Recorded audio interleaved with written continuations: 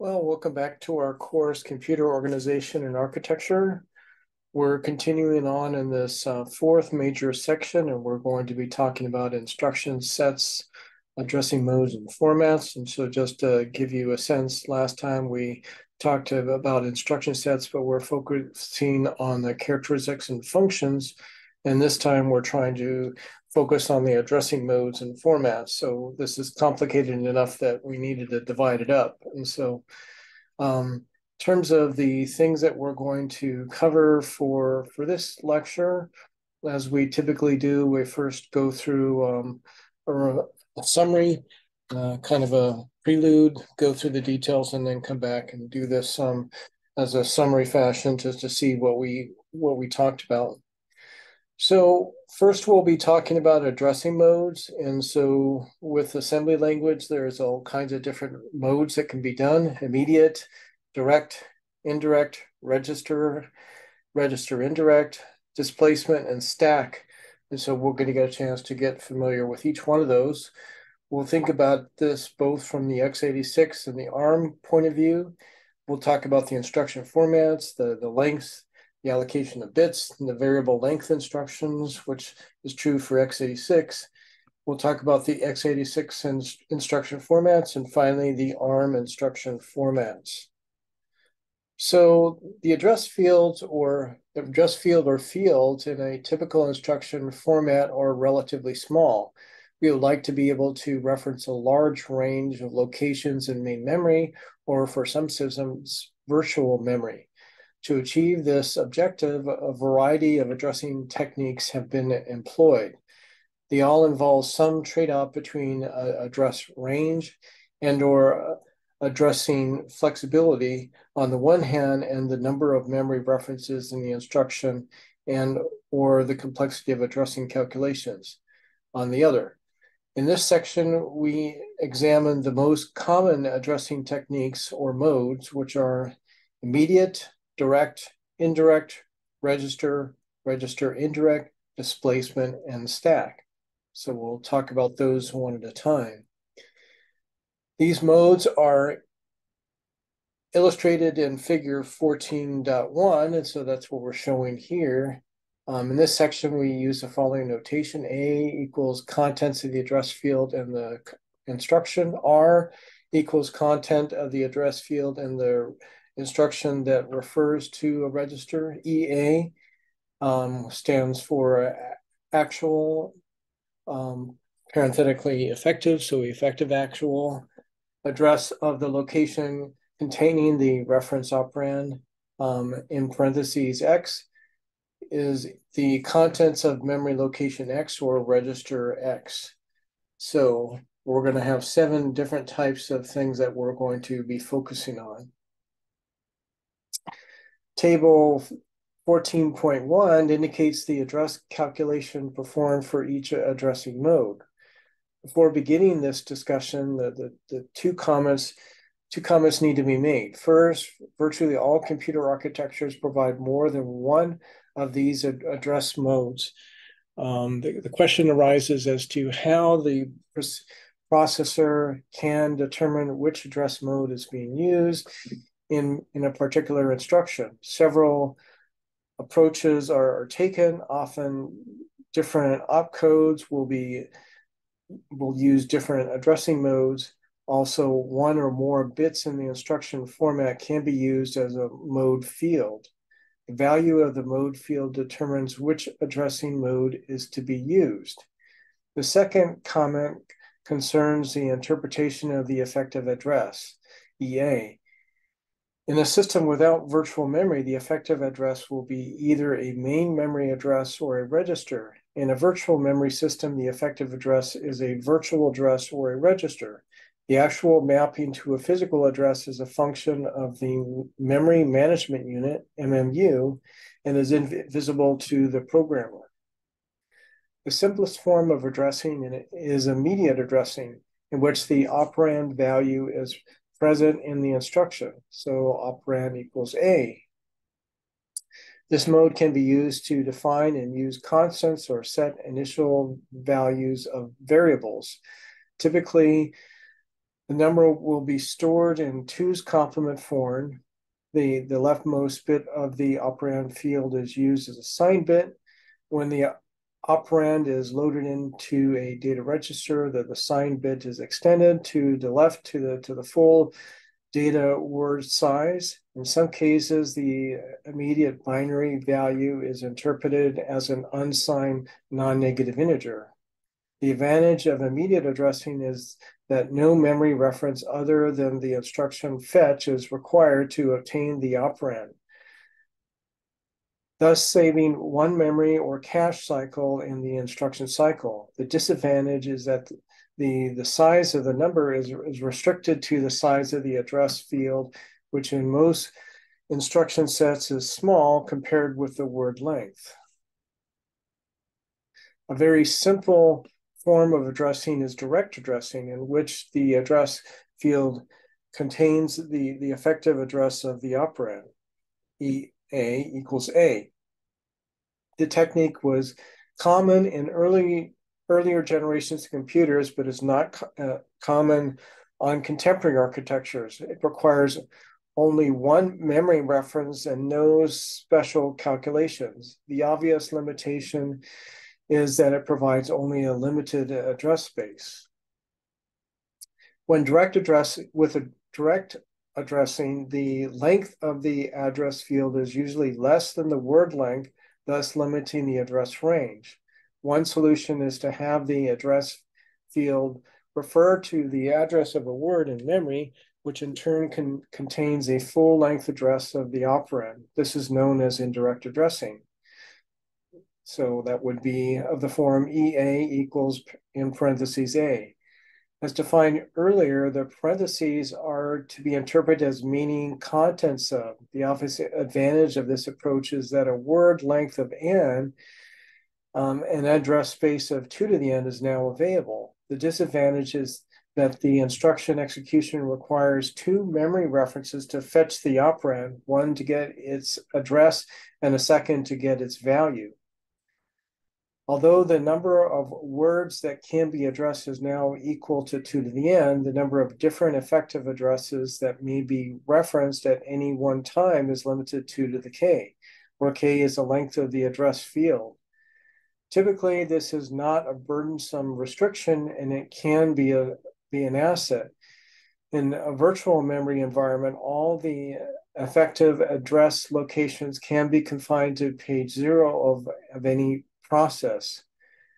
Because the address field of an instruction is small, it will naturally produce low-numbered direct addresses, which would appear in page 0. The only restriction is that the page size must be greater or equal to 2 to the k. When a process is active, there will be repeated references to page 0, causing it to remain in real memory. Thus, an indirect memory reference will involve at most 1 page fault rather than 2. A rarely used variant of indirect addressing is multi-level or cascade indirect addressing, which looks like EA equals parentheses, and then inside of that, another parentheses for A. In this case, one bit of the full word address is an indirect flag I. If the I bit is 0, then the word contains the EA. If the I bit is 1, then another level of indirection is invoked, so double indirection. There does not appear to be any particular advantage to this approach, and its disadvantage is that 3 or more memory references could be required to fetch an operand. For register addressing, it is similar to direct addressing. The only difference is that the address field refers to a register rather than a main memory address. So EA is equal to R. Clarify, if the contents of the register address field is 5, then the register R5 is the intended address, and the operand value is contained in R5. Typically, an address field that references registers will have from 3 to 5 bits, so a total from 8 to 32 general purpose registers can be referenced. The advantage of register addressing are that one, only a small address field is needed in the instruction, and two, no time-consuming memory references are required. As was discussed in Chapter 5, the memory access time for a register internal to the processor is much less than that for a main memory address. The disadvantage of register addressing is that the address space is very limited. If register addressing is heavily used in an instruction set, this implies that the processor registers will be heavily used because of the severely limited number of registered, which is common among main memory locations, as compared with main memory locations, sorry. Their use in this fashion makes sense only if they are employed efficiently. If every operand is brought into a register from main memory, operated on once, and then returned to main memory, then a wasteful intermediate step has been added. If instead the operand in a register remains in use for multiple operations, then a real savings is achieved. An example is the intermediate result in a calculation. In particular, suppose the algorithm for 2's complement multiplication were to be implemented in software. The location labeled A in the flowchart, so that's in figure 11.2, 11.12, in case you want to look it up, is referenced many times. It should be implemented in a register rather than a main memory. It is up to the programmer or compiler to decide which values should remain in the registers and which should be stored in main memory. Most modern processors employ multiple general purpose registers, placing a burden for efficient execution on the assembly language programmer, that is the compiler writer. So for register indirect addressing, just as a register addressing is analogous to direct addressing, register indirect addressing is analogous to indirect addressing. In both cases, the only difference is whether the address field refers to a memory location or a register. Thus, for register indirect, it would be EA equals parentheses R. The advantages and limitations of register indirect addressing are basically the same as for the indirect addressing. In both cases, the address space limitation, that is the limited range of addresses of the address field, is overcome by having the field referred to a word length location containing an address. In addition, register indirect addressing uses one less memory reference than indirect addressing.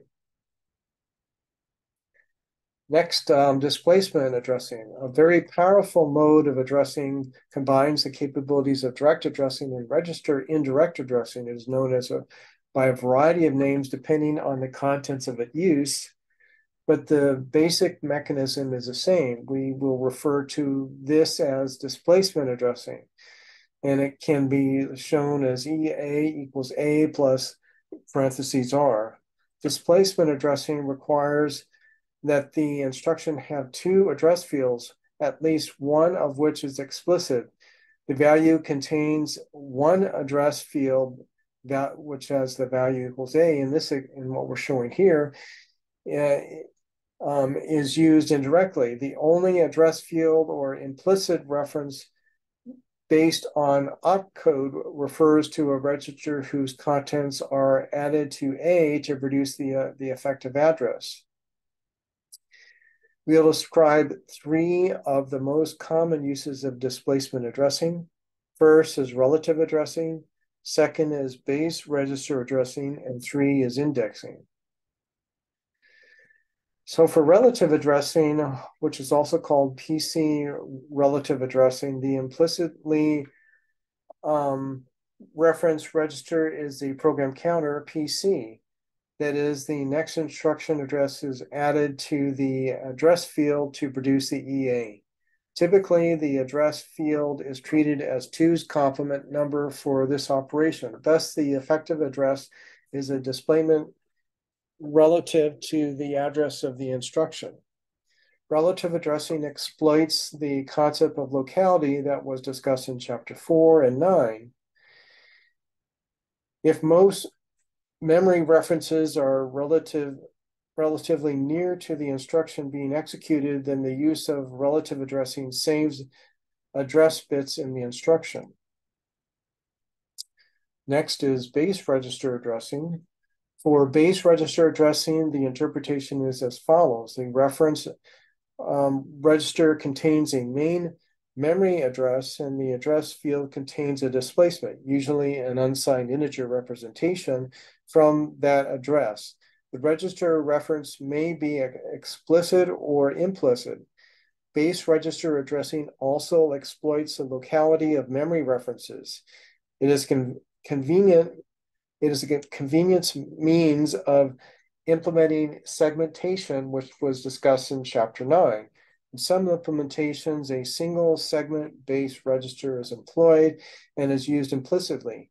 In others, the programmer may choose a register to hold the base address of the segment, and the instruction must reference it explicitly. In this latter case, if the length of the address field is k and the number of possible registers is n, then the instructions can reference any one of the n areas of 2 to the k words. Next, we have indexing. And so for indexing, the interpretation is typically as follows. The address field references a main memory location, and the reference register contains a positive displacement from that address. Note that this usage is just the opposite of the interpretation for base register addressing. Of course, it is more than just a matter of user interpretation. Because the address field is considered to be a memory address in indexing, it generally contains more bits than an address field in a comparable base register instruction. Also, we shall see that there are some refinements to indexing that would not be useful in the base register context. Nevertheless, the method of calculating the EA is the same for both base register addressing and indexing. And in both cases, the register reference is sometimes explicit and sometimes implicit. That is for different processor types. An important use of indexing is to provide an efficient mechanism for performing iterative operations. Consider, for example, a list of numbers stored starting at location A.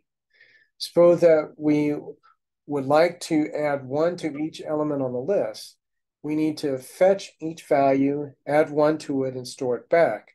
The sequence of effective addressing that we need is A plus 1, A plus 2, and so forth, up to the last location on the list. With indexing, this is easily done. The value A is stored in the instructions address field, and the chosen register, called an index register, is initialized to 0. After each operation, the index register is incremented by 1. Because index registers are commonly used for such iterative tasks, it is typical that there is a need to increment or decrement the index register after each reference to it. Because this is such a common operation, some systems will automatically do this as part of the same instruction cycle. This is known as auto-indexing. If certain registers are devoted exclusively to indexing, then auto-indexing can be invoked implicitly and automatically. If general purpose registers are used, the auto-indexing operation may need to be signaled by a bit in the instructions. In some machines, both indirect indexing and indexing are provided, and it is possible to employ both in the same instruction. There are two possibilities. Indexing is performed either before or after the indirection. If indexing is performed after the indirection, it is termed post-indexing. First, the content of the address field are used to access a memory location containing a direct address. This address is then indexed by the register value. This technique is useful for accessing one of a number of blocks of data of a fixed format. For example, it was described in Chapter 8 that the operating system needs to employ a process control block for each process.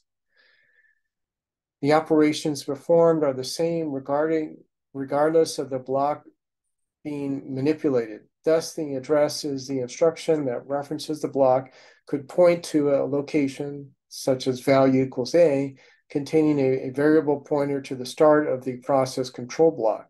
The index register contains the displacement within the block. With pre-indexing, the index is performed before the indirection. An address is calculated as with simple indexing. In this case, however, the calculated address contains not the operand, but the address of the operand. An example of the use of this technique is to construct a multi-way branch table. At a particular point in a program, there may be a branch to one of the number of locations depending on conditions. A table of addresses can be set up for starting at location A. By indexing into the table, the required location can be found. Typically, instruction set will not include both pre-indexing and post-indexing. And finally, we have stack addressing. The final addressing mode that we're considering here is stack addressing as defined in Appendix E. A stack is a linear array of location. It is sometimes referred to as a push-down list or last in, first out queue. The stack is a reversed block of locations. Items are appended to the top of the stack so that at any given time, the block is partially filled. Associated with the stack is a pointer whose value is the address of the top of the stack. Alternatively, the top two elements of the stack may be in processor registers, in which case the stack pointer references the third element of the stack. The stack pointer is maintained in a register. Thus, references to the stack location in memory are in fact register indirect addresses. The stack mode of addressing is a form of implied addressing. The machine instruction need not include a memory reference, but implicitly operate on the top of the stack. So here's an illustration of the x86 addressing mode calculation. So recall from figure 921, so you can go back to chapter 9 and look at that if you'd like, that the x86 address translation mechanism produces an address called a virtual or effective address that is an offset into a segment. The sum of the starting address of the segment and the effective address produces a linear address. If paging is being used, the linear address must pass through a page transition mechanism to produce a physical address.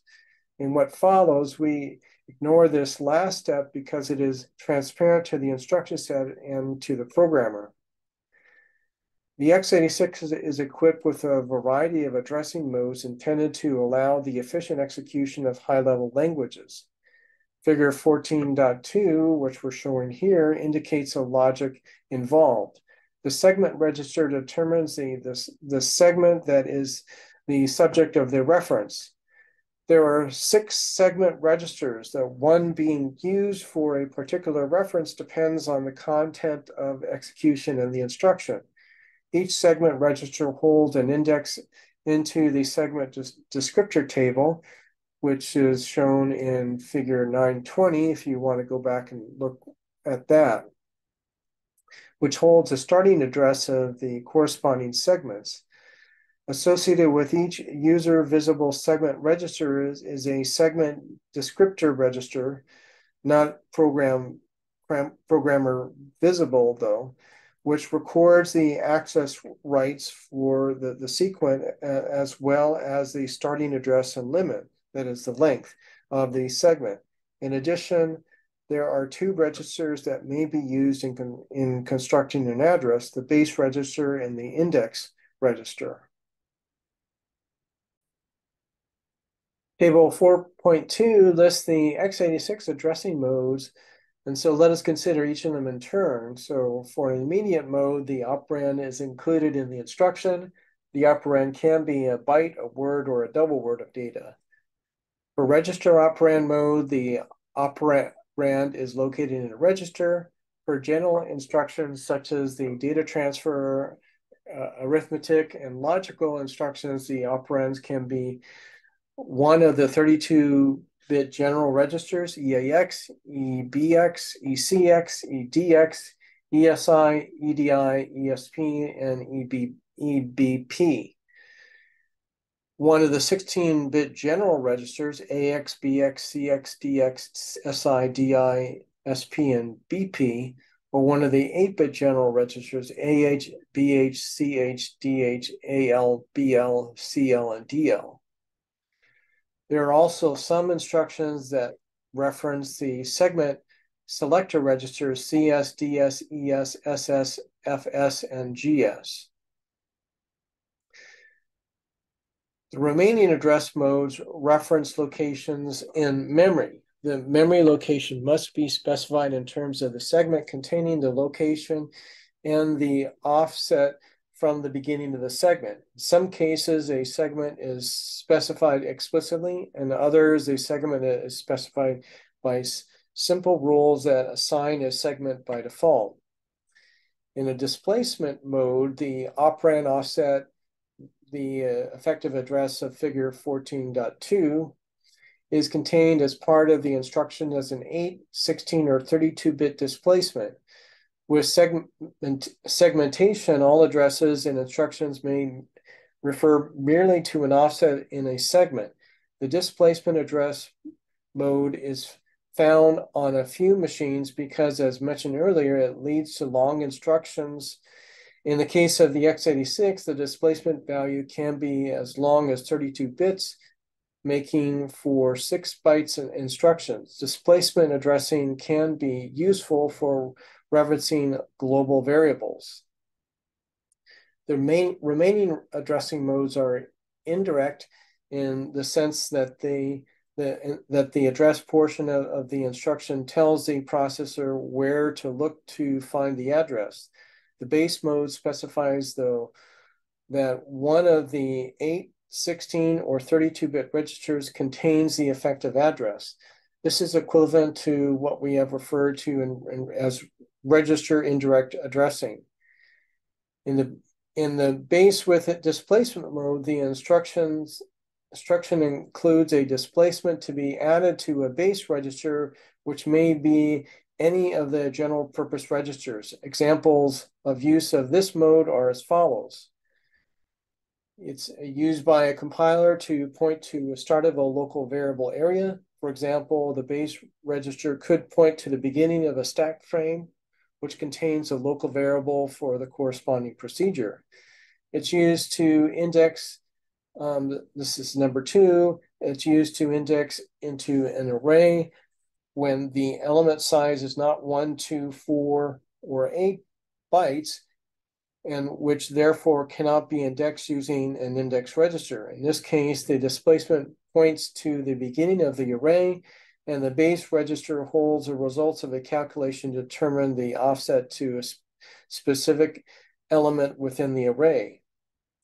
And number 3, it's used to access a field of record. The base register points to a beginning of the record, while the displacement is an offset to the field. In the scaled index with displacement mode, the instruction includes a displacement to be added to a register, in this case called an index register. The index register may be any of the general purpose registers except the one called ESP, which is generally used for stack processing. In calculating the effective addressing, the contents of the index register are multiplied by a scalar factor of 1, 2, 4, or 8, and then added to a displacement. This mode is very convenient for indexing arrays. A scaling factor of 2 can be used for an array of 16-bit integers. A scaling factor of 4 can be used for 32-bit integers or floating point numbers. Finally, a scaling factor of 8 can be used for any or for an array of double precision floating point numbers. The base with index and displacement modes sums the contents of the base register, the index register, and the displacement to form the effective address. Again, the base register can be any general purpose register, and the index register can be any general purpose register except ESP. As an example, this address mode could be used for accessing a local array on a stacked frame. This mode can also be used to support a two-dimensional array. In this case, the displacement points to the beginning of the array, and each register handles one dimension of the array. The base scaled index with displacement mode sums the contents of the index register multiplied by a scaling factor, the contents of the base register and the displacement. This is useful in an array if an array is stored as a stacked frame. In this case, the array element would be 2, 4, or 8 bytes in length. This mode also provides an efficient indexing of two-dimensional arrays when the array elements are 2, 4, or 8 bytes in length.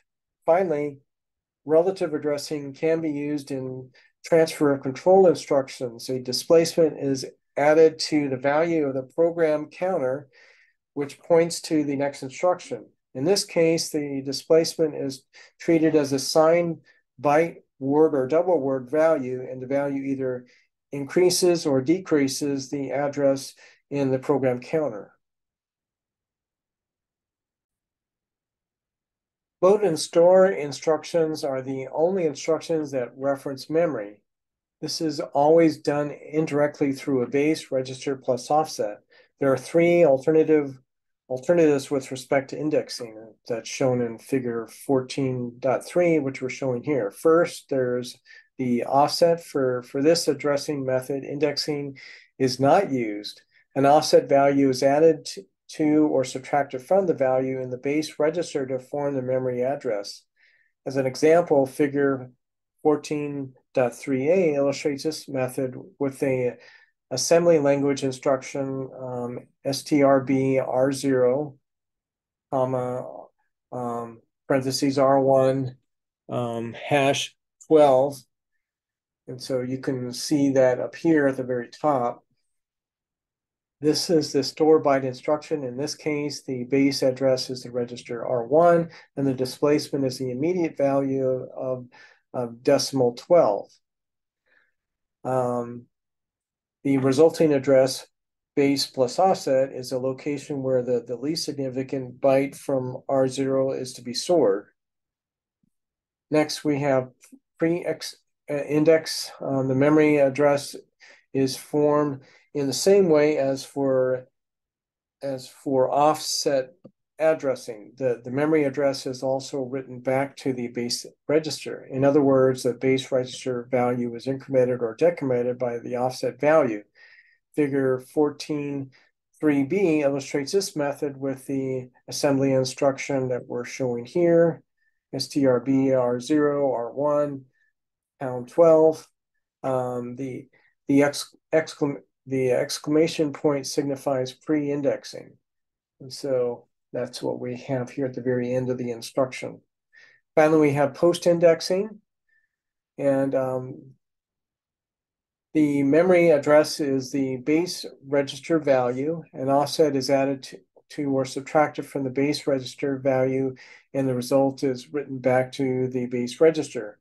Figure 14.3c illustrates this method, uses the assembly language instruction, what we're showing here, rtrb r0, comma, parentheses r1, pound 12.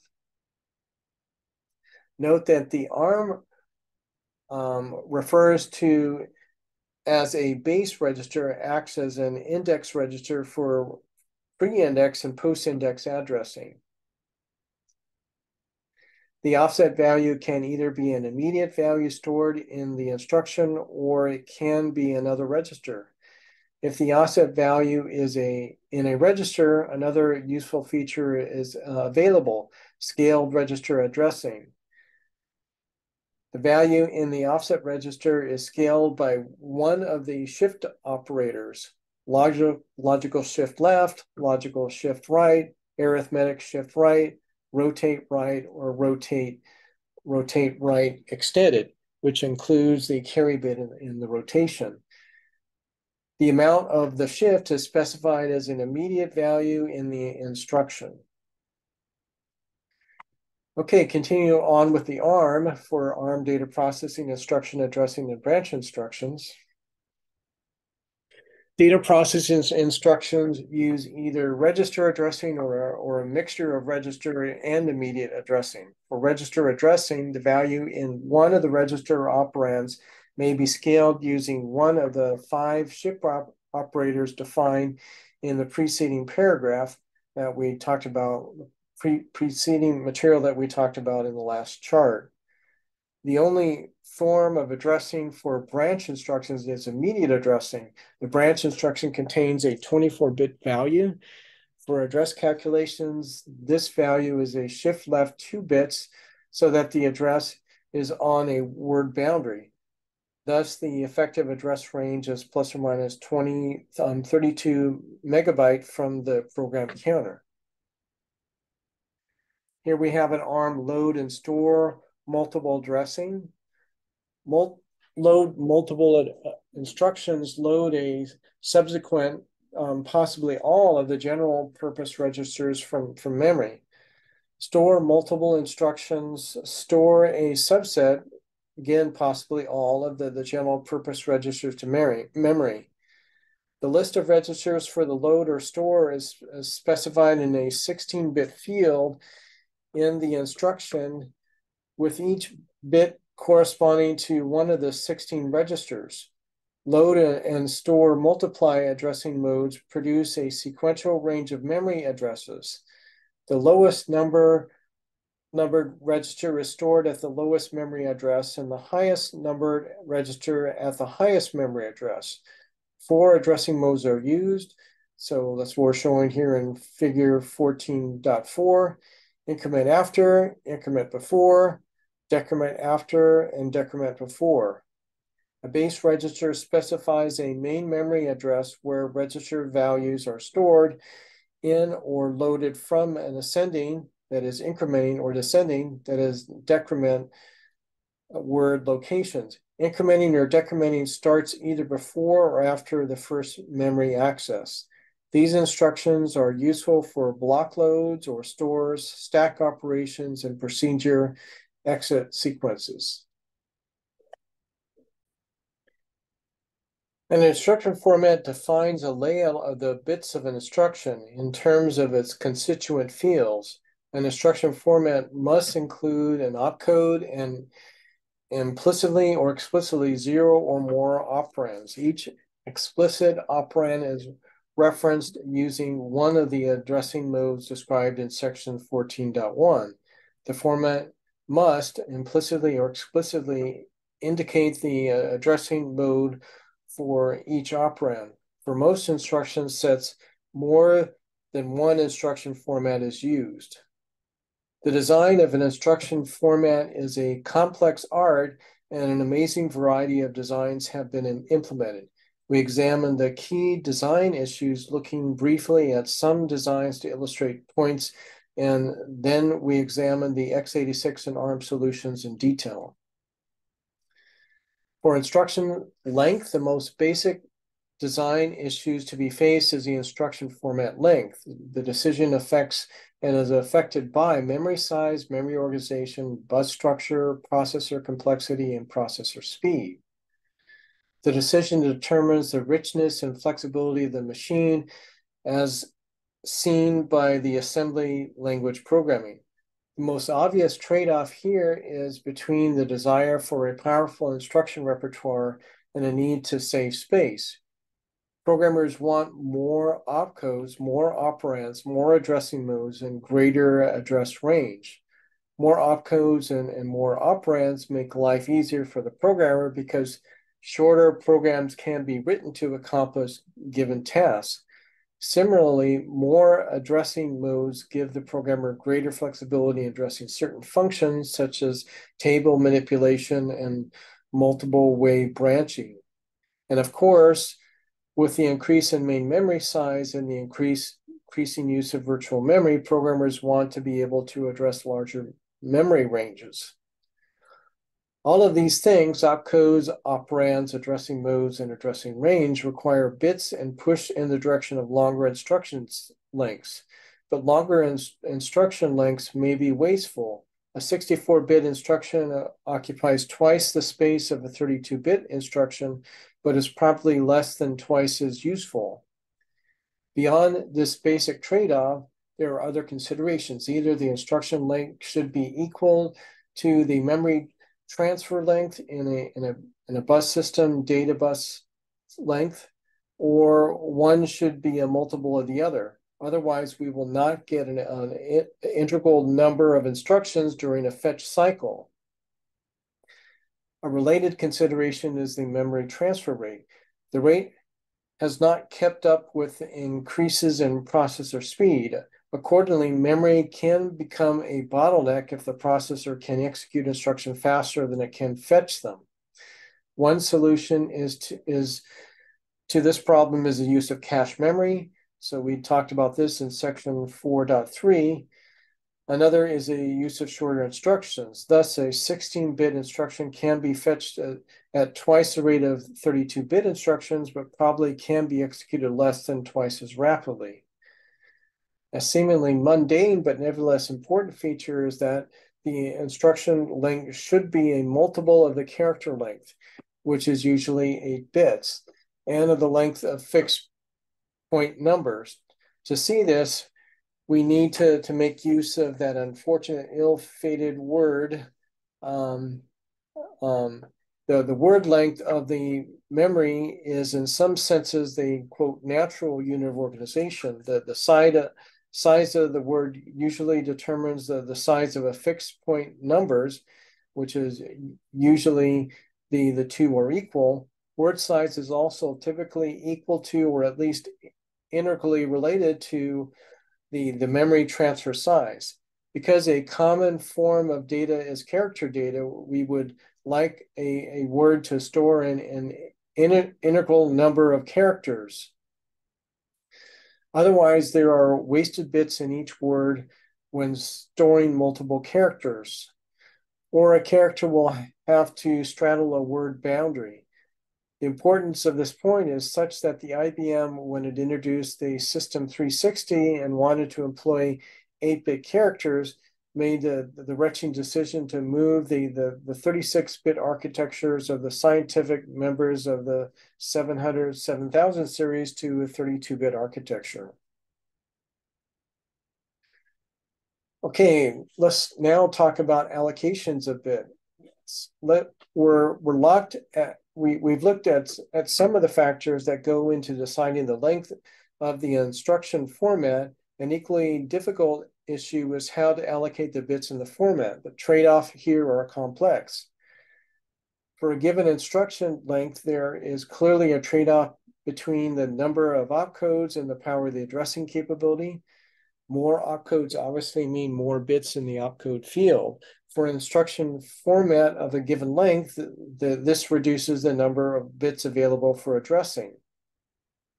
There's one interesting refinement to this trade-off, and that is the use of a variable length opcodes. In this approach, there is a minimum opcode length, but for some opcodes, additional operations may be specified by using additional bits in the instruction. For a fixed length instruction, this leaves fewer bits for addressing.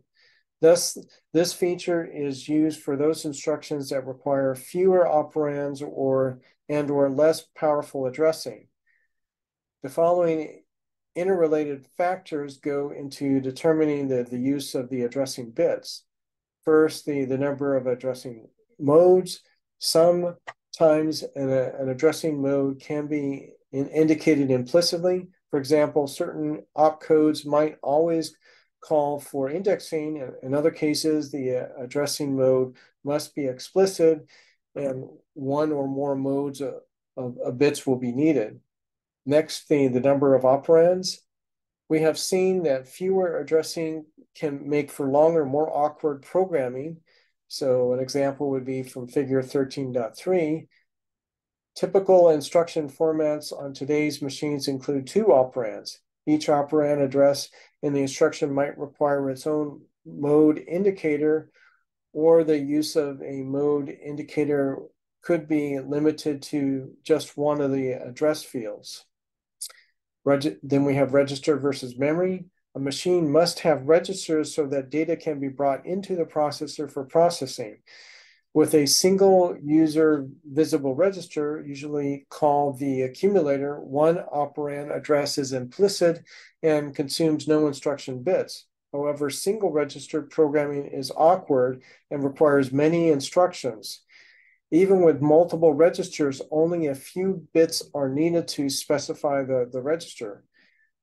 The more that registers can be used for operand references, the fewer bits are needed. A number of studies indicate that a total of 8 to 32 user visible registers is desirable. Most contemporary architectures have at least 32 registers. Next, the number of register sets. Most contemporary machines have one set of general purpose registers with typically 32 or more registers in that set. These registers can be used to store data and can be used to store addresses for displacement addressing. Some architectures, including that of the x86, have a collection of 2 or more specialized sets, such as data and displacement.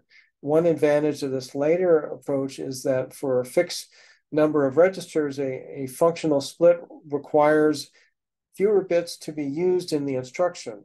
For example, with 2 sets of 8 registers, only 3 bits are required to identify a register. The opcode or mode register will determine which set of registers is to be referenced. Then we have address range. For addresses that reference memories, the range of addresses that can be referenced is related to the number of address bits.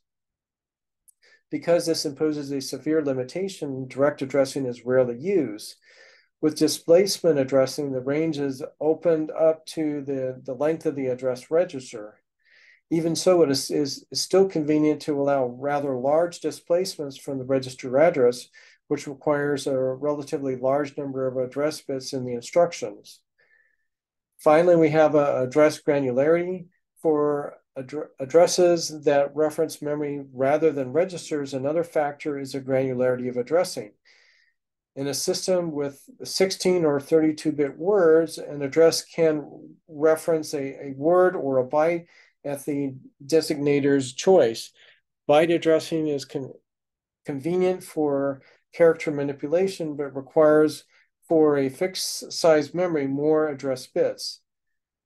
Thus, the designer is faced with a host of factors to consider and balance.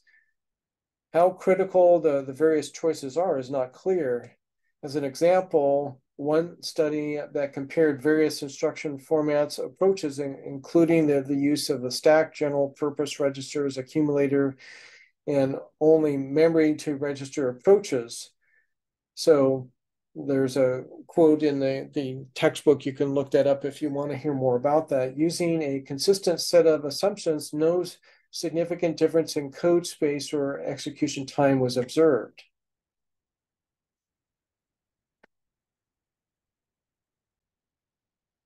From a historical sense, we can be looking here at the PDP-8 instruction formats.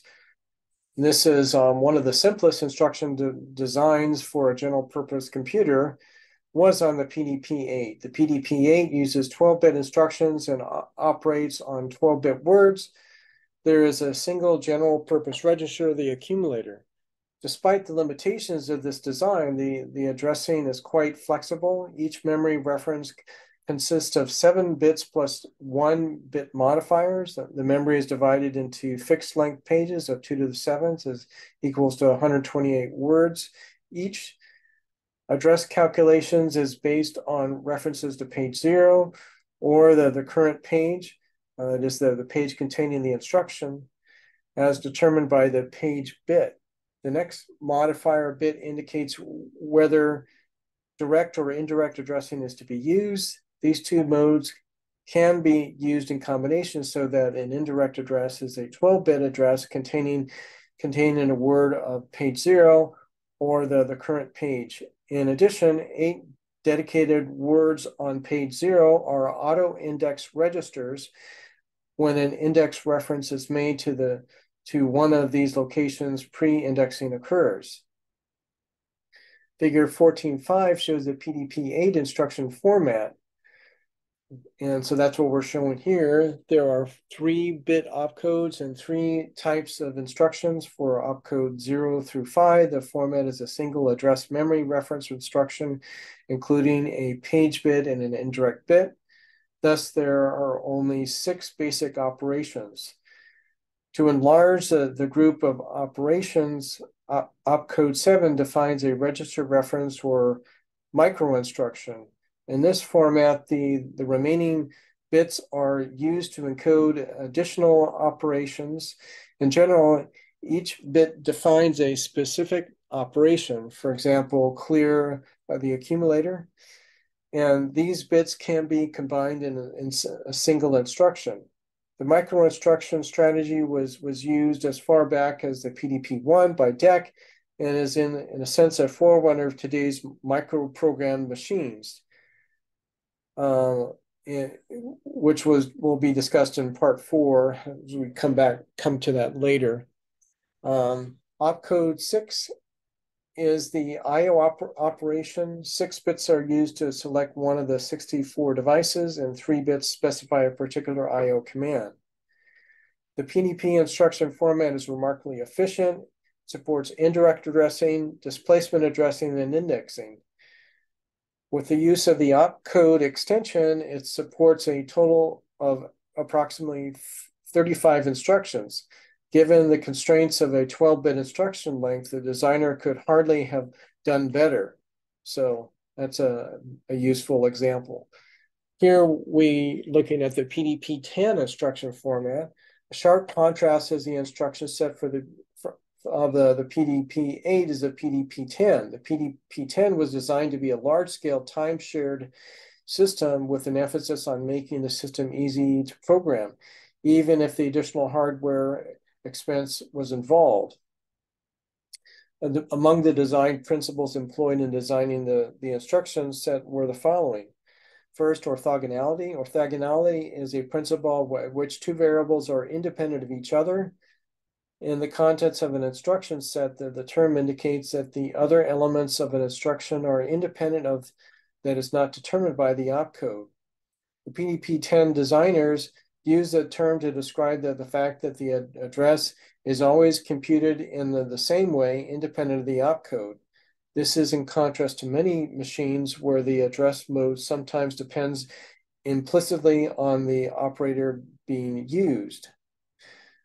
Completeness is another factor. Each arithmetic data type, integer, fixed point, and floating point, should have a complete and identical set of operations. Then there's a directed addressing, base plus displacement addressing, which places a memory organization burden on the programmer, was avoided in favor of direct addressing. Each of these principles advances the main goal of each of the programming. The PDP-10 had a 36-bit word length and a 36-bit instruction length. The fixed instruction format is shown in figure 14.6, which we're showing here. The opcode occupied 9 bits, allowing up to 512 operations. In fact, a total of 365 different instructions are defined. Most instructions have 2 addresses, one of which is one of the 16 general purpose registers. Thus, the operand reference occupies 4 bits. The other operand reference starts with an 18-bit reference address field. This can be used as an immediate operand or a memory address. In the later usage, both indexing and indirect addressing are allowed. The same general purpose registers are also used as index registers. A 36-bit instruction length is a true luxury. There is no need to do clever things to get more opcodes. A 9-bit opcode field is more than adequate. Addressing is also straightforward. An 18-bit address field makes direct addressing desirable. For memory sizes greater than 2 to the 18th, indirection is provided. For the ease of the programmer, indexing is provided for table manipulation and iterative programming. Also, with an 18-bit operand field, immediate addressing becomes attractive. The PDP-10 instruction set design does not accomplish the objectives listed earlier. It eases the task of the programmer or compiler at the expense of an inefficient utilization of space. This was a conscious choice made by the designers and therefore cannot be faulted as a poor design. So for variable length instructions, the examples we have looked at so far have used a single fixed instruction length, and we have implicitly discussed trade-offs in that context. But the designers may choose instead to provide a variety of instruction formats of different lengths. This tactic makes it easy to provide a large repertoire of opcodes with different opcode lengths. Addressing can be more flexible with various combination of registers and memory references plus addressing modes. With variable length instruction, these many variations can be provided efficiently and compactly. The principal price to pay for variable length instruction is an increase in the complexity of the processor. Falling hardware prices, which is the usual case for microprogramming, which is discussed in part 4, and a general increase in understanding the principle of processor design have all contributed to making this a small price to pay. However, we will see that the RISC and superscalar machines can exploit the use of the fixed length instruction to provide improved performance. The ARM uses fixed address space, a fixed instruction length, versus a CISC, like what we're talking about, the x86, it uses a variable, so keep that in mind. The use of the variable length instruction does not remove the desirability of making all of the instruction lengths integrally related to the word length. Because the processor does not know the length of the next instruction to be fetched, a typical strategy is to fetch a number of bytes or words equal to at least the longest possible instruction. This means that sometimes multiple instructions are fetched.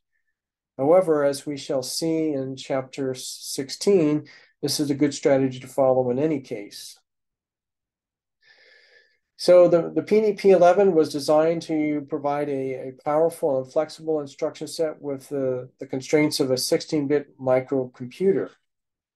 The PDP-11 employed a set of 8 16-bit general purpose registers, and so we're seeing that here. 2 of these registers have an additional significance. One is used as a stack pointer for a special purpose stack operation, and one is used as a program counter, which contains the address of the next instruction. Figure 14.7, which we're showing here, shows the PDP-11 instruction format. 13 different formats are used, encompassing 0, 1, and 2 address instruction types. The opcode can vary from 4 to 16 bits in length. Register references are 6 bits in length.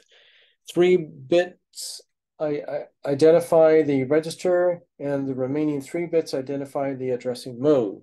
The PDP-11 is endowed with a rich set of addressing modes. One advantage of linking the address modes to the operands rather than the opcode is, as is sometimes done, is that any addressing mode can be used with any opcode. As was mentioned, this independence is referred to as orthogonality. PDP-11 instructions are usually one word, 16 bits long, For some instructions, 1 or 2 memory addresses are appended, so that 32-bit and 48-bit instructions are part of the repertoire. This provides for further flexibility in addressing. The PDP-11 instruction set and addressing capability are complex. This increases both hardware costs and programming complexity. The advantage is most efficient or compact programs can be developed. So next, let's talk about the VAX instructions. Most architectures provide a relatively small number of fixed instruction formats. This can cause 2 problems for the programmer. First, addressing mode and opcode are not orthogonal. For example, for a given operation, one operand must come from a register and another from memory, or both from registers, and so on. Second, only a limited number of operands can be accommodated, typically up to 2 or 3. Because some operations inherently require more operands, various strategies must be used to achieve the desired result using 2 or more instructions. To avoid these problems, 2 criteria must be used in designing the VAX and instruction format. 1, all instructions should have a, quote, natural number of operands, and 2, all operands should have the same generality and specification. The result is a highly variable instruction format. An instruction consists of 1 or 2 byte opcodes followed by from 0 to 6 operands specifiers, depending on the opcode. The minimum instruction length is 1 byte, and instructions up to 37 bytes can be constructed. Figure 14.8 gives a few examples. So the VAX instruction begins with a 1 byte opcode. This suffices to handle most VAX instructions. However, as there are over 300 different instructions, 8 bits are not enough. The hexadecimal code FD and FF indicate an extended opcode, with the actual opcode being specified in the 2nd byte. The remainder of the instruction consists of up to 6 operand specifiers. An operand specifier is at minimum 1 byte format, in which the leftmost 4 bits are the address mode specifier. The only exception to the rule is the literal mode, which is signaled by the pattern 00 to the leftmost 2 bits, leaving space for 6-bit literal. Because of this exception, a total of 12 different addressing modes can be specified. An operand specifier often consists of just 1 byte, with the rightmost 4 bits specifying one of the 16 general purpose registers. The length of the operand specifier can be extended in one of 2 ways. First, a constant value of 1 or more bytes may immediately follow the first byte of the operand specifier. An example of this is the displacement mode, in which an 8, 16, or 32-bit displacement is used. Second, an index mode of addressing may be used. In this case, the first byte of the operand specifier consists of the 4-bit addressing mode code 0100 and a 4-bit index register identifier.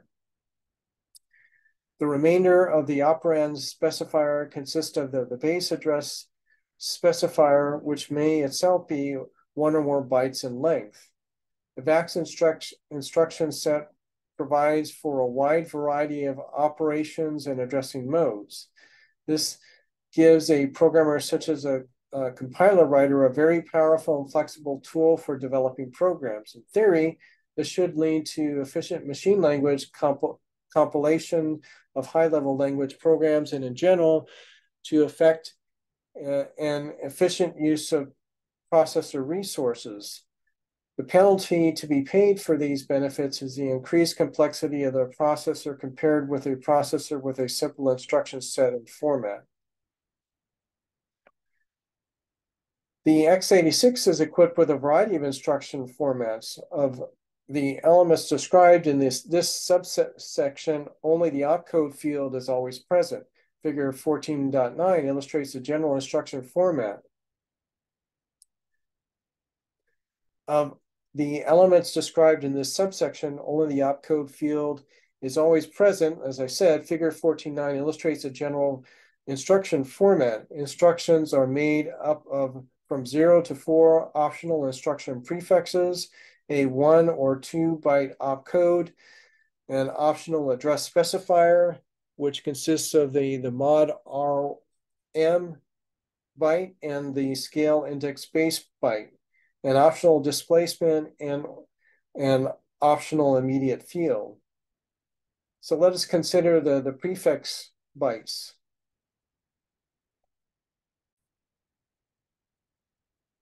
So the instruction prefixes, the instruction prefix, if present, consists of the lock prefix or one of the repeat prefixes. The lock prefix is used to ensure exclusive use of a shared memory in multi-processor environments. The repeat prefixes specify repeats operations of a string, which enables the x86 to process strings much faster than with a regular software loop. There are 5 different repeat prefixes: REP, REPE, REPZ, REPNE, and REPNZ. When the absolute REP prefix is present, the operation specified in the instruction set is executed immediately on successive elements of the string. The number of the repetitions is specified in register CX, and the conditional REP prefix causes the instruction to repeat until the count in CX goes to 0 or until the condition is met. Then there's a segment override. So we talked about the prefix, and now we're in the override. Segment override explicitly determines which segment register an instruction should use, overriding the default segment register selection by the x86 for that instruction. Next, we have the operand size. An instruction has a default operand size of 16 or 32 bits, and the operand prefix switches between 32-bit and 16-bit operations. Then we have address size, the last one. So the processor can address either memory using a 16 or 32-bit address. The address size determines the displacement size in the instruction and the size of the address offset generated during effective address calculation. One of these sizes is designated as a default, and the address size prefix switches between the 32-bit and the 16-bit address generation. The instruction itself includes the following fields. And so now we're getting into the main part here. The opcode. The opcode field is a 1, 2, or 3 bytes in length. The opcode may include bits that specify if the data is a byte or full size, that is 16 or 32 bits, depending on the context. Direction of data operation, that is to or from memory, and whether an immediate data field must be sign extended. Then there's the mod RM over here. The mod RM, this byte and the next provide addressing information. The mod RM byte specifies whether an operand is in a register or in memory. If it is in memory, then a field within the byte specifies the addressing mode to be used. The mod RM byte consists of 3 fields. The mod RM 2 bits combines with the RM field to form a 32 possible values, 8 registers, and 24 indexing modes.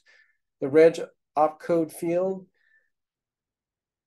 So we're getting into the specifics here, the mod and then the reg opcode field.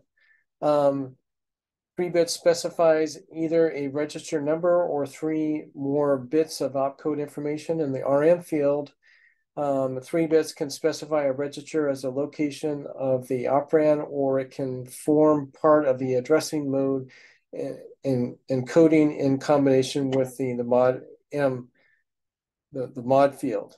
Okay, so we got through that. Then we have the SIB. It contains encoding of the mod RM bytes, specifies the inclusion of the SIB byte to specify fully the addressing mode. The SIB byte consists of 3 fields. And so even that we break up into things. And so the scale field is 2 bits. It specifies a scale factor for scaling index. The index field, three bits, specifies the index register. And the base field, 3 bits, specifies the base register. Next, we have the displacement. When the address mode specifies an indication that a displacement used, an 8, 16, or 32-bit signed integer displacement field is used. So that's here. And then we have immediate. It provides the value of an 8, 16, or 32-bit operand. Several comparisons may be useful here. In the x86 format, the addressing mode is provided as part of an opcode sequence rather than with each operand. Because only one operand can have address mode information, only one memory operand can be referenced in an instruction. In contrast, the VAX carries the address mode information with each operand, allowing memory-to-memory operations. The x86 instructions are therefore more compact. However, a memory-to-memory operation is required. The VAX can accomplish this in a single instruction. The x86 format allows the use of not only 1 byte, but also 2 bytes and 4-byte offsets for indexing. Although the use of the larger index offsets results in longer instructions, these features provide needed flexibility. For example, it is useful in addressing large arrays of large stacked frames. In contrast, the IBM 370 instruction format allows offset no greater than 4 kilobytes, that is 12 bits of offset information, and the offset must be positive. When a location is not in reach of the offset, the compiler must get extra code to generate the needed address. This probably is especially apparent in dealing with stacked frames that have local variables occupying in excess of 4 kilobytes.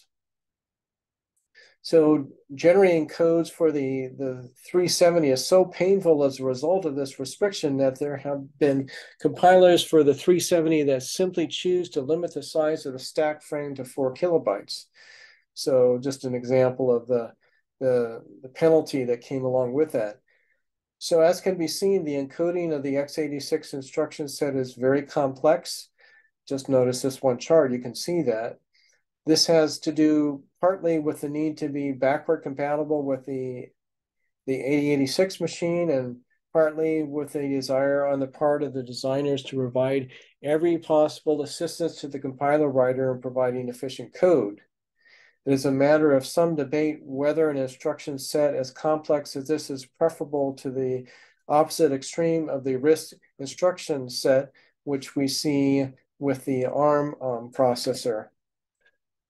So now we're looking at the ARM instruction format, and you can notice immediately they're all the same size. They're 32 bits. All the ARM architecture uses 32-bit long and follows a regular format. We're seeing this in this slide. The first 4 bits of the instruction are the conditional code. As discussed in chapter 13, virtually all ARM instructions can be conditionally executed. The next 3 bits specify the general type of the instruction. For most instructions other than branch instruction, the next 5 bits constitute an opcode and or modifier bits for the operation. The remaining 20 bits are the operand addressing. The regular structure of the instruction formats eases the job of the instruction decode units. Here's an example of the use of the ARM immediate constants. To achieve a greater range of immediate values, the data processing immediate format specifies both an immediate value and a rotate value. The 8-bit immediate value is expanded to 32 bits and then rotated right by a number of bits equal to twice the 4-bit rotate value. Several examples are shown here in figure 1411. The thumb instruction set is a re-encoded subset of the ARM instruction set. The thumb is designed to increase the performance of ARM implementation that use a 16-bit or narrower memory data bus and to allow better code density than provided by the ARM instruction set. The thumb instruction set contains a subset of the ARM 32-bit instruction and recorded into 16-bit instruction. The saving is achieved in the following way. One, thumb instructions are unconditional, so the conditional code field is not used. Also, all thumb arithmetic and logic instruction update the condition flags so that the update flag bit is not needed, saving 5 bits. Two, thumb has only a subset of the operations in the full instruction set and uses only a 2-bit opcode field plus a 3-bit type field, saving 2 bits. The remaining saving of 9-bit comes from reduction in the operand specification. For example, thumb instructions reference only registers R0 through R7, so only 3 bits are required for the register references rather than 4 bits. Immediate values do not include a 4-bit rotation field. The ARM processor can execute a program consisting of the mixture of thumb instructions and 32-bit ARM instructions. A bit in the processor control register determines which type of instruction is currently being executed. Figure 1412, which we're showing here, shows an example. The figure shows both a general format and a specific example of instruction in both 16-bit and 32-bit formats. With the instruction of the thumb instruction set, the user was required to blend instruction sets by compiling performance critical code to ARM and the rest to thumb. This manual code blended requirements additional effort, and it is difficult to achieve.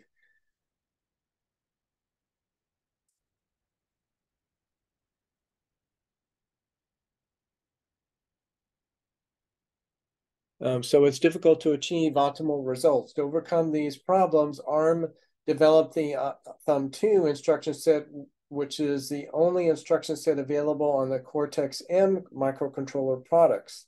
The Thumb2 is a major enhancement to the thumb instruction set architecture, that is the ISA.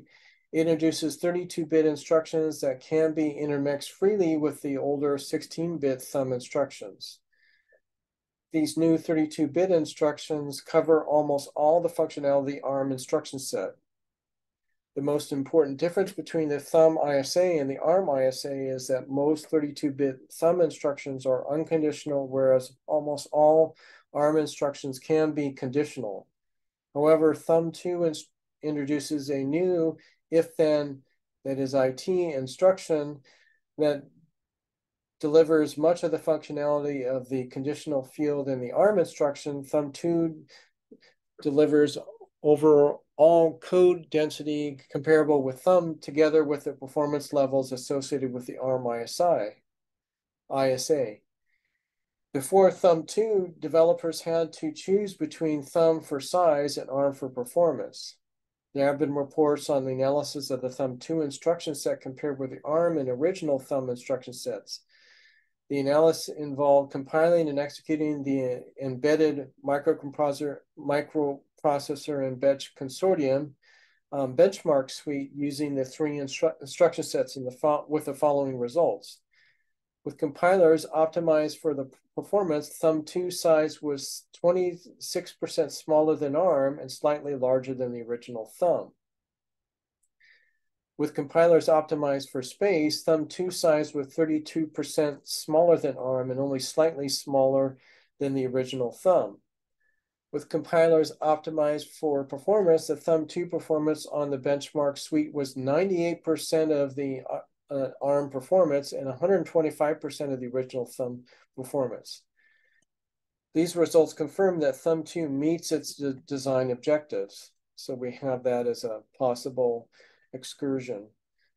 Here, we have our last chart before we do our summary. The figure 1413 shows how the new 32-bit thumb instructions are encoded.